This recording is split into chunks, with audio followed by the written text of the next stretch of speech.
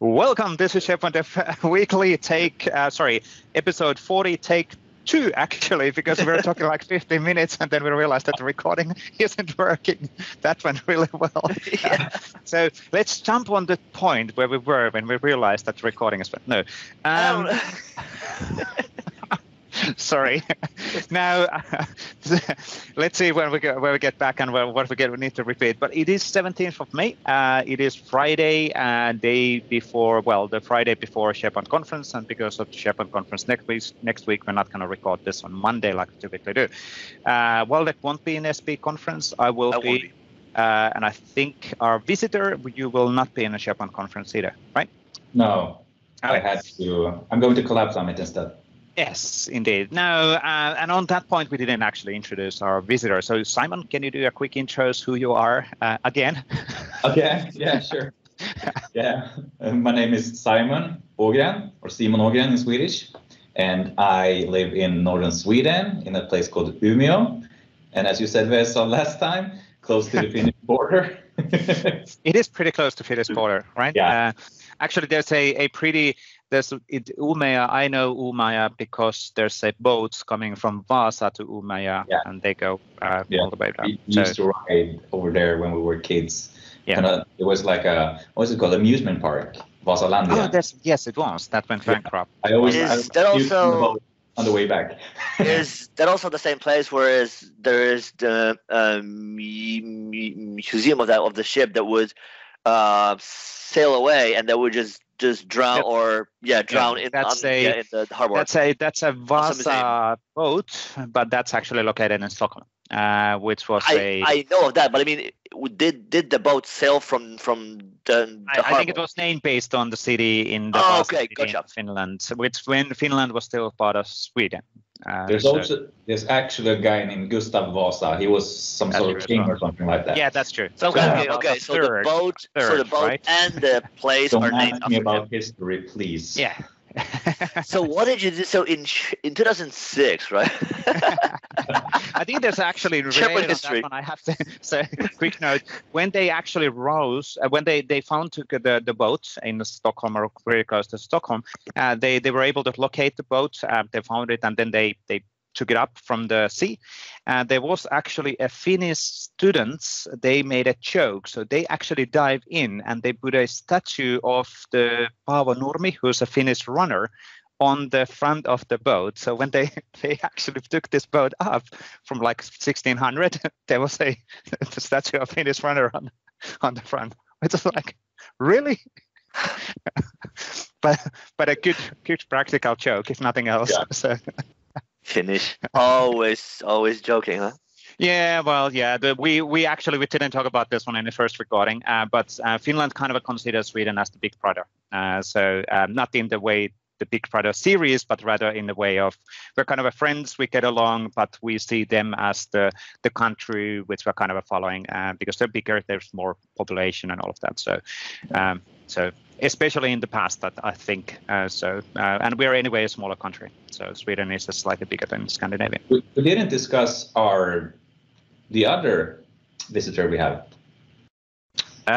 Good point. Yes, that comes down actually. You had a good story, Simon. How did you ended up in SharePoint? And that I think that came from there. So you need to actually. Yeah, actually, my first encounter was like 5 years ago with SharePoint, and I ended up in a classroom 4 days with Erwin. So it was like, okay, so you have never worked with SharePoint. I'm gonna teach you SharePoint in 4 days. This is not. We were like, no, of course you can teach us SharePoint in 4 days. We know everything. In 4 days. Good luck with that. So I saw his sweat running down his forehead. Not again. So they just say, so the one thing I'm interested in is that, because I recall mine, but what was your experience first when you heard of the site collections versus sites? I mean, a lot was confusing. We kind of like, okay, dive into this lab and make a web part. What the? I can't say that. This is a family show. You can't use that language. What the fruit? Web part. What the fruit? but I remember that. What the feature? I remember that the site collections. I didn't know what the difference was. No, I think it took me like, yeah. Originally, when I heard about it, I think it would take me like seriously a few months to wrap my head around like what is like difference between this, and then somewhere in code I was like SP side versus SP web, And that's actually one of the kind of makes sense. One of the benefits of the future, considering the fact that we're heading more and more to the direction where a site collection is a site, and that's it. And there's no subsites in the but then you have like 10 years of UI to align and documentation. Absolutely. But that's really the key challenge of site collection. We have a massive package with SharePoint do the historical things, because it is, I think Jeff Deeper was part of the original team creating Tahoe back in 2001. It's 2019. Wow. So there's a lot of kind of historical package which we're still carrying with us. But hey, one step at a time. And I think it kind of relates on the discussion, which we did not actually record, but I wanted to actually tie in to mention that one as well. We talked about the fact that you can, in the past, we were bending SharePoint in unimaginable ways, especially when you're an inexperienced developer. You don't have that much experience. You don't think about the return of investment, and you don't have I think you're mixing up two things. Developers never think about return on investment. No, I didn't say that. Can we quote you on that? Sorry. But in a way that in a SharePoint we used to kind of do whatever. In a .com sites, you made SharePoint look not SharePoint, right? Yes, that was the whole point. That was the whole point. You don't want that to look like SharePoint. Well, there's still .com sites which look like SharePoint as well, but hey. But we've kind of moved more and more towards the direction where we are slightly more limited, and especially now that Microsoft actually explicitly calls out what should be documented, customized, and whatnot. I think that's a beneficial thing, hopefully, for people as well. Well, but I guess that was the whole point, right? There was time where actually the Microsoft team would say, it's perfectly fine to do internet sites. It's perfectly fine to do this. So it's not like people try to cross the limit of the product. It was more like product was being positioned as suitable for everything, as the Swiss knife of the web. Yeah, you want to have collaboration environment, SharePoint. You want to have internet site, SharePoint. You want to have multilingual port, sure, SharePoint. And over time we learned that it's not the most optimal thing for everything. Well, and kind of stuck at the tailor-made stuff there. We need to tailor-made this. We need to make it not look as SharePoint, and then we just go to town and kind of like over-branding stuff. But I mean, I think it's a part of the organical move towards not doing as much customization. But you know, as I've also matured, as we discussed earlier, I don't recommend doing the same amount of customizations. I mean, we kind of more like work with SharePoint now, right? Well, broke it the right way. But I guess so. That is an interesting point. That's why, by the way, that's why Parker Porcupine is such a good mascot for SharePoint, because if you stroke it in the right way, it's not going to hurt you. If you do it in the wrong way, that's deep. That's deep. I didn't see that way. But I guess that is an interesting point, because over the last few months, I talked more to customers than I think I've done before in all the years. And it only proves the point that being dev, that wasn't really my job to talk to customers. And the one thing I realized is that it's not necessarily true that people nowadays customize less, because one thing that we see, like SPFX is still, or is, the hardest growing development model of all time.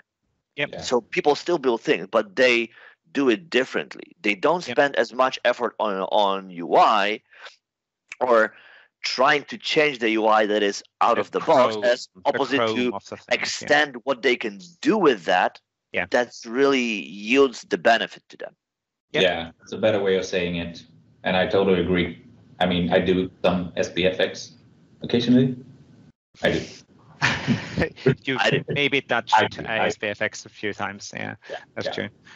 That's true. And obviously in on-premises, you were always having the opportunity of doing then server-side changes and significant changes there. We had the server-side timer jobs and everything else. Now we're in Azure, which is a completely different ballgame and different options and massive amount of additional opportunities as well. Yeah. But which isn't really SharePoint extensibility anymore. It's kind of offloaded somewhere else. But I guess that brings us also to an interesting point, and it might be me opening can of worms while we only have 20 minutes to go or a little more. But the other day I talked to a customer who are on-prem, and they say they make deliberate choice to use server-side OM still, to benefit of the fact that they chose to be on premises. Because for them they would say, so we made deliberate choice to be on premises, but then we would build everything in a cloud-ready way with all the cons of that, while we are perfectly fine to build things on premises because we are on premises because that was our choice to be on premises. True. Debatable as well. Now, and that's as long as that decision is being done knowingly the implications. Yes. And I think absolutely. that's really the key. And maybe if you're not experienced enough, you don't make those decisions knowing all of the implications or enough of the implications to understand the long-term impact. But hey, and as long as that decision has been documented in the right way, that whenever there's a complete change of people who are working in that project, they can actually find the decision. We made this explicit decision because of blah, blah, blah, which makes perfect sense. That's a reason. Yeah. Whatever the reason would be. No, it absolutely makes sense. Rather than, because especially in on-premises, every now and then you need to bend, then there's a limited set of CSAM APIs, there's a limited set of REST APIs as an example, and then you start... Especially on-prem. Yes, bending those in the wrong way, and it might get actually really messy. So. Yeah. Good. Should we go to the articles actually? Yes. We have articles. We have news. The weekly news. We have weekly news. So let's actually get in here. Let me share my. Last week in the community. Last week. Oh, let's actually news flash feature first. Yes. Welcome. This is SharePoint Dev Weekly today. SharePoint conference coming up next week. Just pinpointing this one. If you are, I think you can still get tickets for it. So this is your last chance. We are releasing this video on Tuesday, 22nd or 21st of May. So you might still actually get a massive kind of a demand on, I want to be there on Wednesday and Thursday. If you live in Vegas or around, if you are already there, you might just drive and go. That is true. That is true. It is an MTM grant. We were there last year as well. So it's a pretty nice location. So it is a nice setup. Absolutely. And you don't have to walk as much as in the classic Chicago Ignite. I don't know if you Waldek were actually there. Yes, I was there. Yeah. But you still need to walk because MTM is big as well. So I heard that the other one in Orlando was even worse. No, I don't think Orlando is actually worse. I think Orlando is much better than Chicago. Chicago was, if you talk about the Ignites and the venue, like from one end to another. Wow. I still remember we had a pre-day in Chicago. I don't know how we ended up on this discussion. We had a pre-day in Chicago, and when we had a lunch, we had a 1-hour lunch break. It took us 20 minutes, seriously, to walk from the room to the queue of the lunch. And then I realized, that I need to start walking back because I need to be on time on it's wow. Yeah. That would not happen in MTM or in Orlando. In Finland. Oh, definitely. No, I think, people, yes, distances, Sweden, anyway, or Finland. Anyway, the week after SBC, there's then the European Collaboration Summit. I think European Collaboration Summit just broke 2,000 attendees. I saw that in Twitter, which is pretty cool. It is a community-driven conference, no profit conference, so it's a slightly different than SBC. That's why it's actually quite much cheaper as well. But you still have more time joining on European Collaboration Summit. I don't know actually if it's run out of tickets already. There might be some limits on the attendee numbers. I don't know. Because the venue actually is certain sized. But anyway, so that's a week after. Where do we actually have the dates? Where are the dates? What? I think it's from the May 27. There you go. 29. So okay, there we go. Oh, it's already May. No, just kidding. Moving on to the actual articles. Yes, some people say it's already May. So David Warner had a really nice video here and an article related on SharePoint library components, optimized bundling. Sorry? The second. Yeah, the second. David Warner, the second. Yes. And this is basically, so there is a introduction on the, David did a video around the library components in one of the community calls already. And I think this is a kind of a follow-up on that and then talking about the similar topics as well. But really good setup and good discussion point. Library components are still in preview, but they're heading to GA as part of the 1.9 release of SharePoint Framework, which we don't have a public date yet, but it's coming relatively soon. Not next week. It will be available on Tuesday. 8 Tuesday. Yeah. No, 8 Tuesday. The 8 Tuesday is a good way of putting that. The first Tuesday next week. The 8 Tuesday in 1 month. Some of the months or whatever. Some of the months. Now, the reason why it's going to be an 8 Tuesday is that we are looking into actually moving into this monthly releases cycle relatively soon, starting already in June potentially. And it's going to be, I think we're targeting, and I can't promise this yet, but our target is the second Tuesday of every single month. Why Tuesday? Because then if something goes sideways completely on the release, we still have Wednesday and Thursday to get it out. Because you should not ship on Friday. So will that also, and that is on that is on my shirt as well. Yeah. No, I'm in a small screen, so people can't actually see that. Anyway. So will that align also with the releases of CSOM and PowerShell? Will it be aligned like all of it will come on? No, because the CSOM and PowerShell doesn't have a dependency on SPFX. So the CSOM and PowerShell is released once a month as well. We aligned that on a once-a-month cycle already 3 years ago or something like that when I moved to engineering and started releasing those in a once-a-month cycle. And the reason for that one was that people are then more aware when something is coming out so that they can prepare beforehand.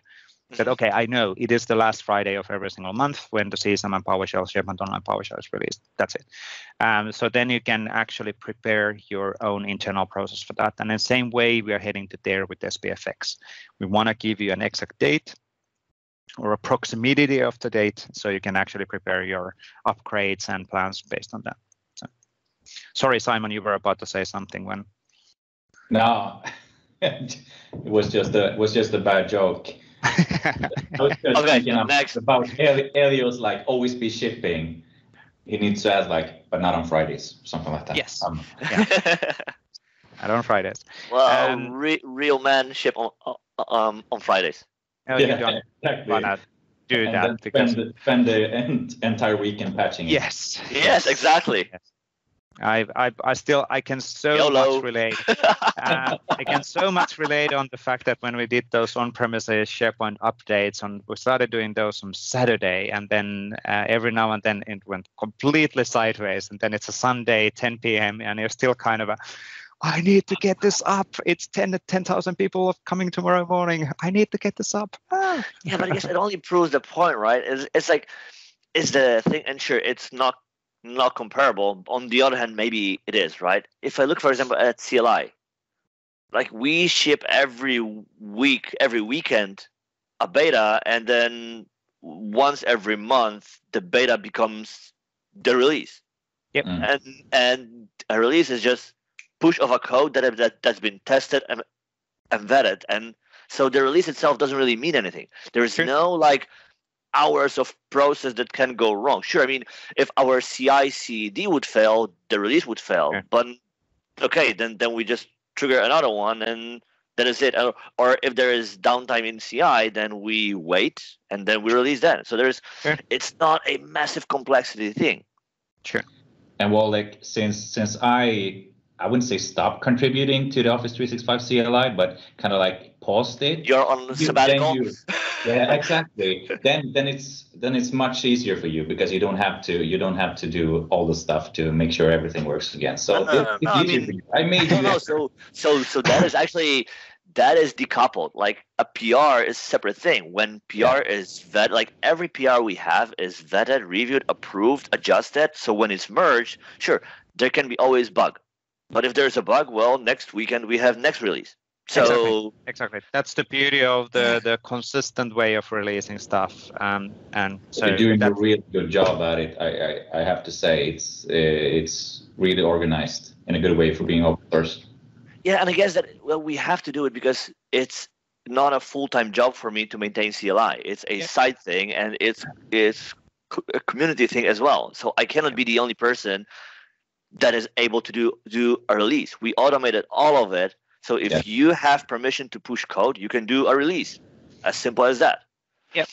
Absolutely. It's almost the same as with the PMP CSAM NuGet or PMP PowerShell. It's all automated as much as possible, everybody, and there should not be a single point of failure in this thing. And sorry, by the way, David, we are having a really interesting discussion on your screen, so you're getting more information on your website. It's like derailed slightly. Okay, moving on the articles. Let's see where we ended up with Sebastian's how to search your hub site data using SharePoint Search API. We did actually cover this already. It is April 23rd. It is my mistake. So we actually had this one already, but this is more and more important as the hub sites will grow their role more and more.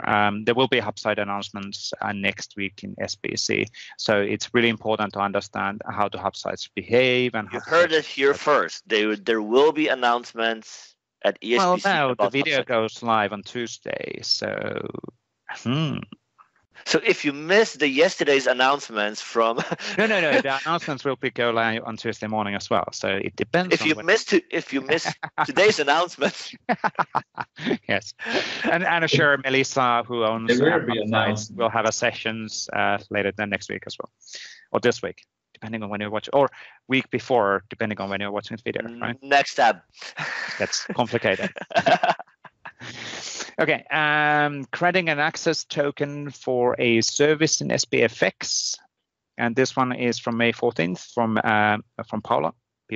Paula is working for psearch.com, and this is really around, let's see, how do we actually grant the access token for SPFX, and how does it actually work, and how does the third-party APIs work in the SPFX as well. Mm-hmm.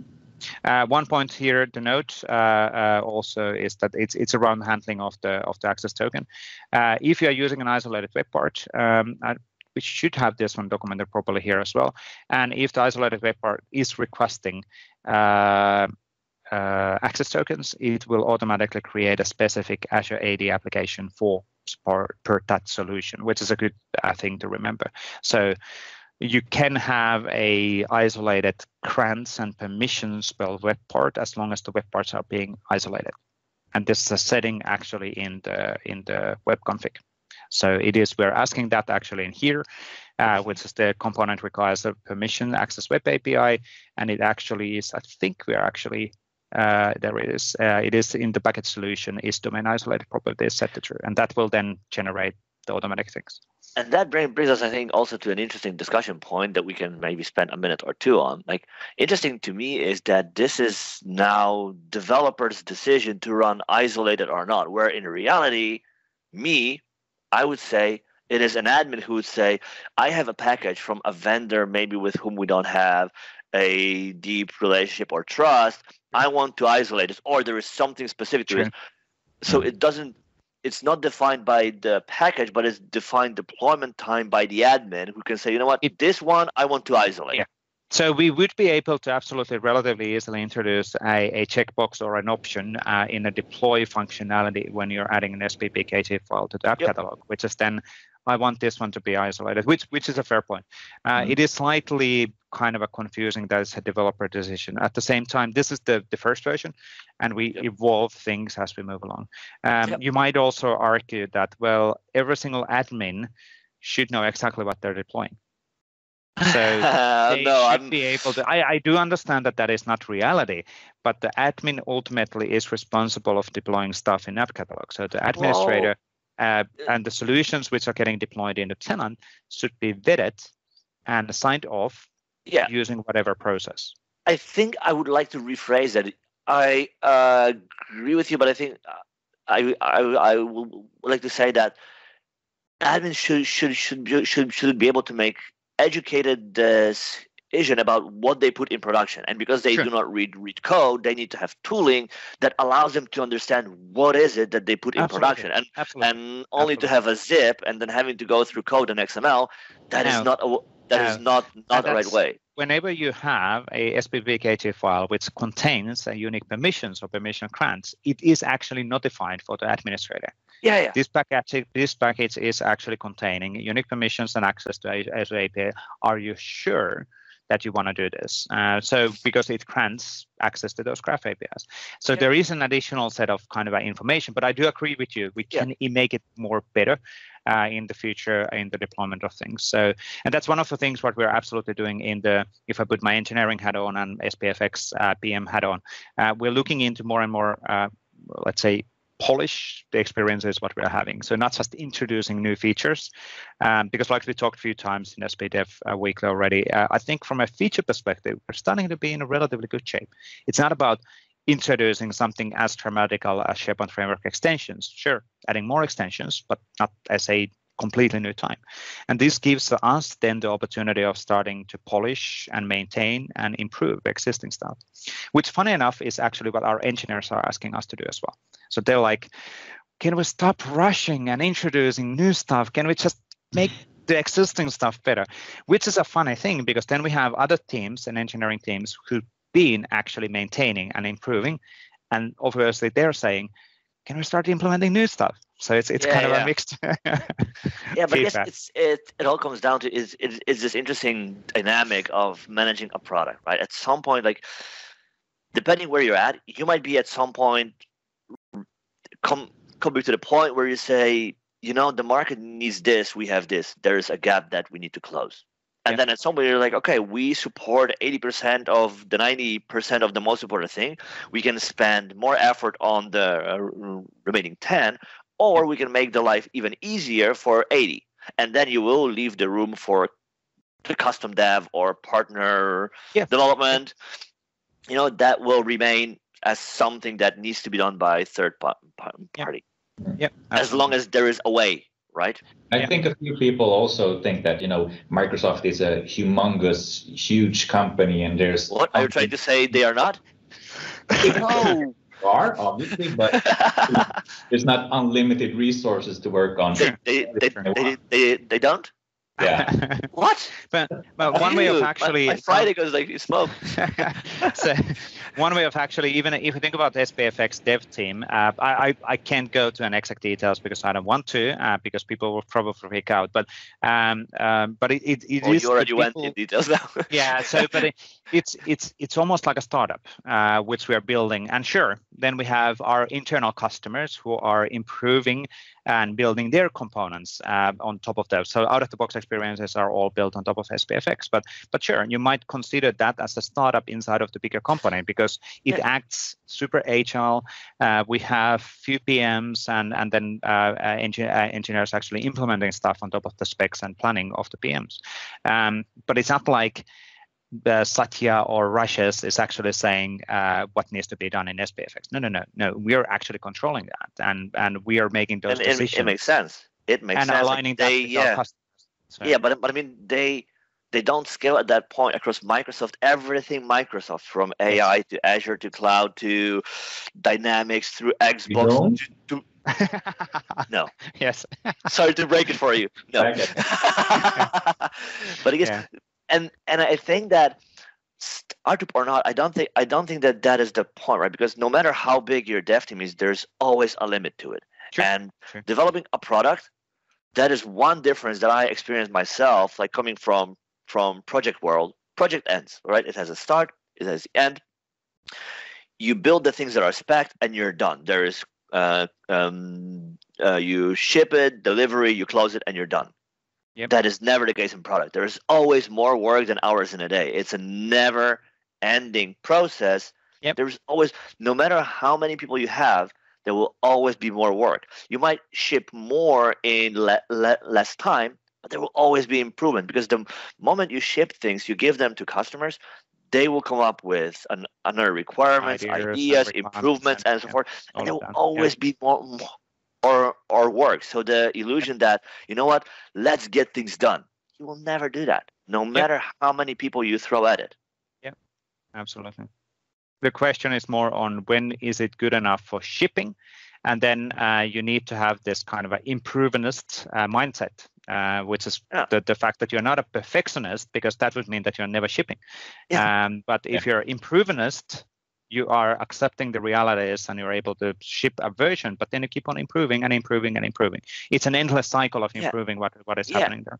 And the key point there is to help everybody to understand what's being shipped, what it's supposed to do, what it's meant to do, and what's next, right? And not trying to say like, we solve problems, but you only did this one thing, So it's really important to help people to understand we ship this as a first stage to address this one issue, and we're looking into doing issue 2, 3, and 4 too. Yeah. Which I think we've done a relatively good job with SPFX, because we're being quite open and honest on what are we doing and what are we shipping and what are we addressing. And then if something is a gap or something isn't working, we openly say that it's not working. So because I think that's a highly beneficial thing for everybody. This kind of relates on relates on a one accident what we had earlier this week, which was a quite big accident on the content types and the fields and the reorder of fields, which had a server-side API issue. My mindset, and I think we're heading there as a company as well, which is good, is that we need to go and jump and openly say that when we do a mistake, we openly go to the GitHub and we have an open communications on the issue. Where are we progressing, and when is it actually identified? When is it actually closed? If there's any workarounds, rather than trying to hide things and having a one-to-one isolated discussions, that's not beneficial. We work in the global scale. We need to be able to go and put our own. I can't say this word out loud. This is you need to put the money where the mouth is. Is that the right expression? Yeah, exactly. But I mean, you develop trust, even if the stuff breaks. Sometimes you develop trust by having a healthy transparency. I'd say. Yes. Well, I think so.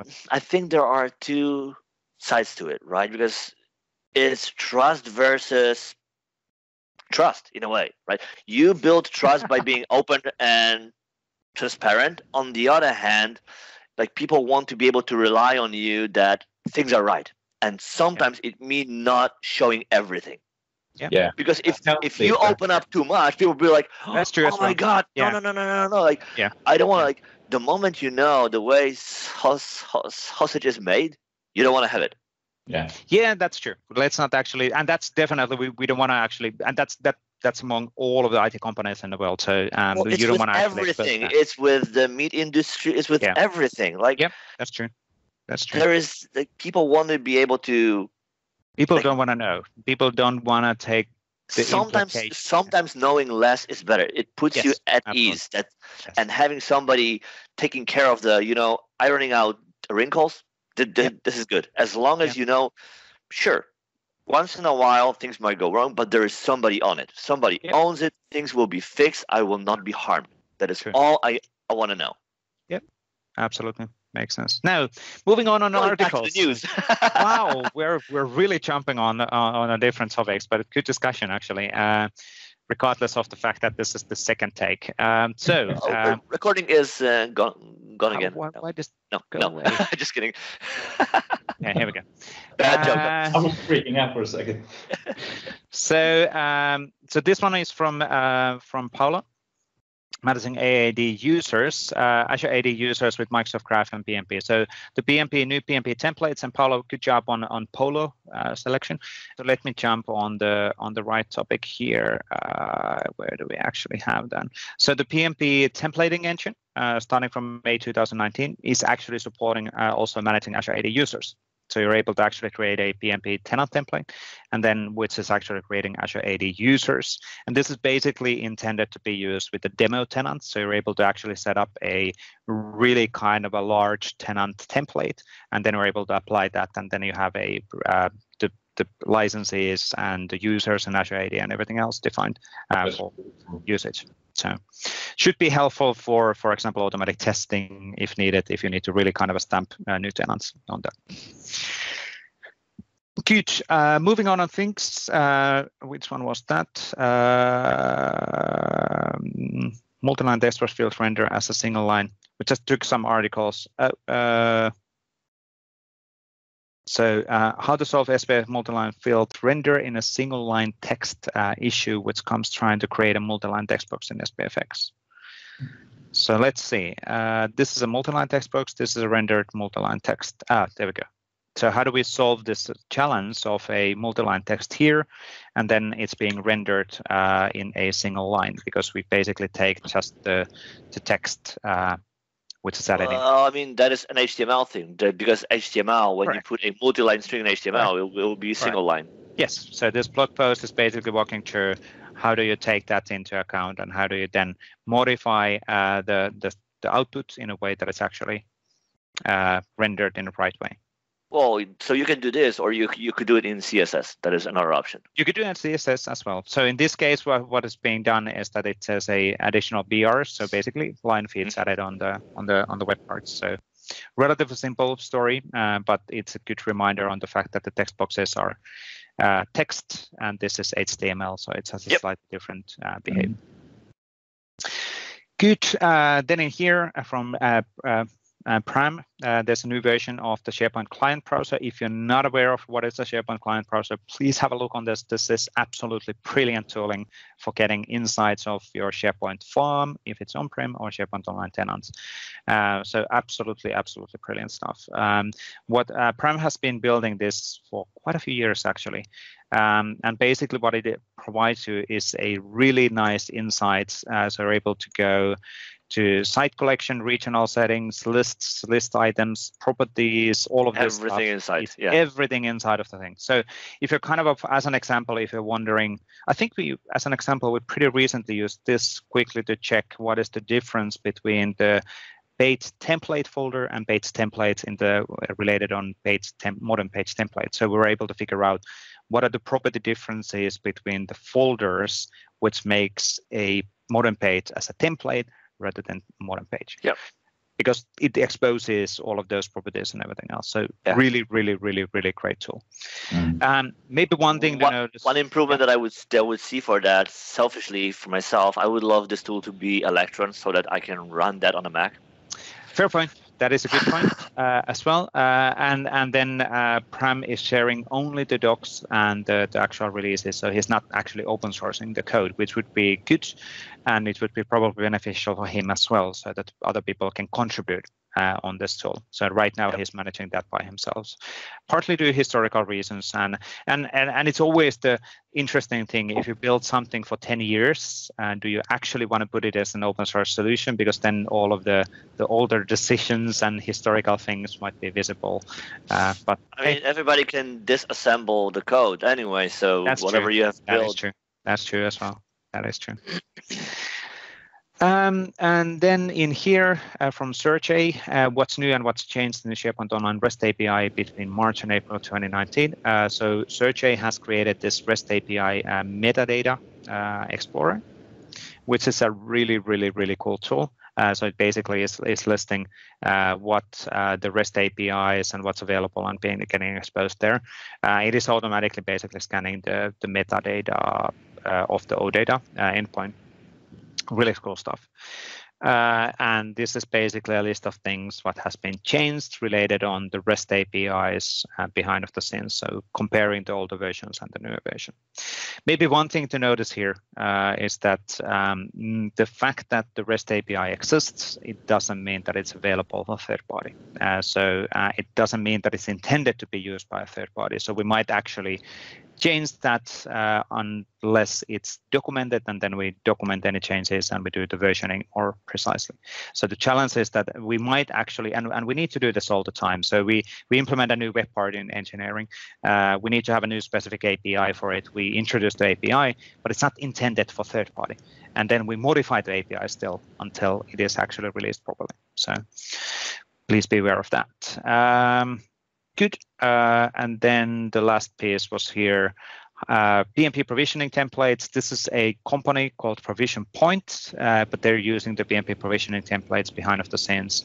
And it's an interesting way of combining the business and then to the open source templating. It's not a massive blog post, but it's actually interesting to see that people are able to build their businesses based on top of the open source tooling as well. Which in the case of PnP provisioning templates, I think that's relatively safe. There's more than thousands, multiple thousands of customers and partners using PnP templates every single month. So it's quite safe, and everything what we do in the PnP templates and PnP in general are designed to be backward compatible. So whenever there's a API changes, everything else, those are being implemented in backward compatible ways. So it's almost being acted as a product from that perspective. Good. Almost as a product. Well, it is a product, kind of like CLI is kind of a product, but it's an So it is a product. It is a product. Period. Yeah. Fair point. Yeah, it has releases, it has documentation, it's a specific thing, and it's never done. Yeah. It has all characteristics of a product. That is true. What makes a product a product? That's a good. It's never done. Yes. Well, I think in IT industry, nothing is never done, completed, or projects are. Well, yeah, but is the output of the project ever actually completed? Well, that's the individual project is. Aren't you fully learned? Haven't you learned everything there is to learn? Yep. Yeah, exactly. A long time ago already. Yes. Yes. You're a product. I've learned everything. So you're a product. Yes. I'm completed. I can retire. I can work with these skills for 20 years, and then I can retire. Sure. Actually, the worst part is that you actually could, and that's in a way is scary. Hey, what? Well, you actually could. You actually keep doing what you're doing. What based on what you know now, you could retire. There are companies that are still on premise. There are companies still that use 2003. Sure. So there will still be companies that are on 2016, 19 for the foreseeable time. Fair point. Good point. Well, the other thing is, do you want to do that? But that's different. That's a separate discussion, I think. Probably no. Yeah. Next. Any last words? It is Friday before SBC. ECS is coming. It's going to be pretty busy 2 weeks. Simon is coming to European Collaboration Summit in Wiesbaden. Waldek, you'll be there as well for one of the pre-days and few sessions. I'll be there as well. One session. It's been a pretty hectic May, at least for me, because I was in Build last week as well, and now Las Vegas and then Wiesbaden. But hey, it comes with the territory. It seems to be, I don't know what's with this May thingy. Why are we always in May? What is causing this? Well, so we worked for the first few months. Now we have something to show, and then before we don't want to wait too long because then people are away for holiday. Yeah. So it's like right in the middle thing. Cram everything together and. Yes. Yeah. And I think the fact that Ignite used to be, at some point it was in September. Actually, Ignite at some point was in May as well, because based on my Facebook historical tweets, there's always the reminders. You were at Ignite at some point. There was a 1 year where we had Build in San Francisco. In San Francisco in late April, and then the next week there was Ignite in Chicago. Correct. Which was super weird as well. It's like, well, why are we even having two partly overlapping conferences? It's because there was developer audience and there was the IT Pro, and I think back in the day that was the way we thought about these events. Identified ourselves, and Microsoft still. Well, we used to identify everybody either as a TechNet person or as an MSDN person. Luckily, that has gone already away. Yeah, but DVDs. DVDs, yes. That is so true. Like the bundles of like every every single month. Quarter, yes. Quarter, you got to here's your CDs, yes. Here's your MSDN subscription. And that's the interesting part. Some other time. And that is the interesting part. Like I recall, that was in 2007 or 8, being developer on that was when you were 14. So yes. Yeah. When you wanted to build a virtual PC of your dev environment.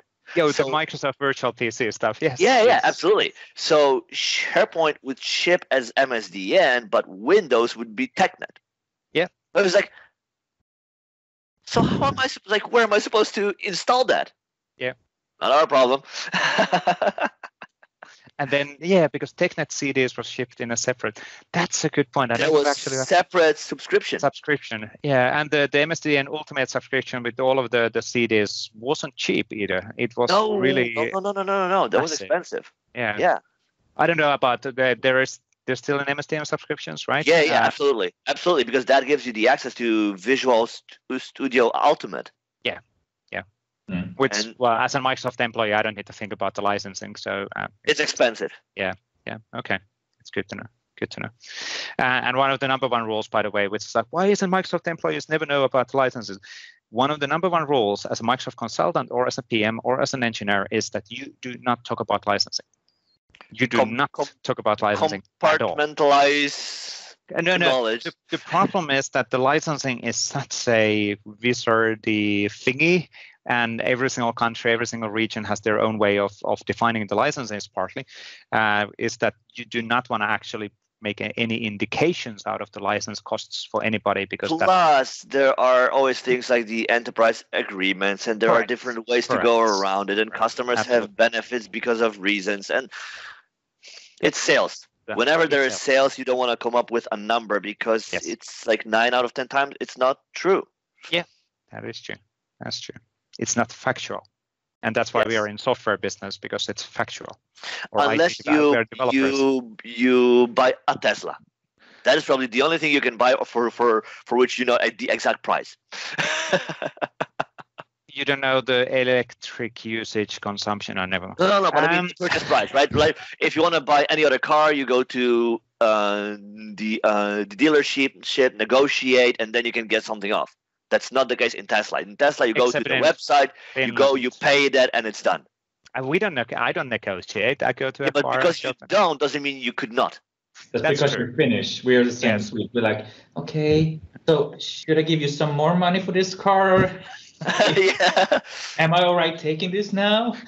Yeah. No, for Finnish culture, and let's close after this. For Finnish culture is that you give me a price, and there's a price, and it's the same price for everybody. What do you mean that it's a separate price based on negotiation? Why? It is the same price for everybody, because that's how it should be. That's the right thing to do, and that's beneficial for everybody. That's a cultural thing. That is just it is. It's more and even in Sweden it's different. Sweden people negotiate a lot, and then they come up with different ways of agreeing things. And then you have the Dutch. Yeah. Who live from trade for centuries now. One last joke about this one. I was thinking this yesterday or this morning when I was walking out with the dog. The differences between the culture, I think it was something like when there's a 9 a.m. meeting in the morning with a customer. The differences between Swedes are that Swedes are still negotiating who's going to be on that 9 a.m. meeting in the morning when the meeting actually happens. The Germans will be arriving on that meeting at 9 a.m. in the morning sharp, and they will open the customer door at 9 because they're precise, and they will be there at 9 because we agreed that it will be 9. The difference between Finns and Germans is that we actually arrive 10 to 15 minutes before 9, and then we circle around the house until it's 9. Yeah. Yes. So that we are just in absolutely case. Precisely, yes, just in case, and we are absolutely precisely on there at the same time. So cultural differences. So, on that bombshell. Exactly. Cool. I think that's it. Thank you for this one. A few failures. It took much longer than we were planning. But hey, these things do happen. And hopefully this recording was successful. We'll see. We'll see you in the Wiesbaden, both of you. We will have, I will get this one recorded.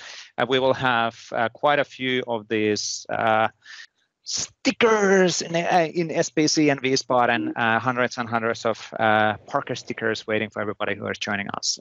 So see you there.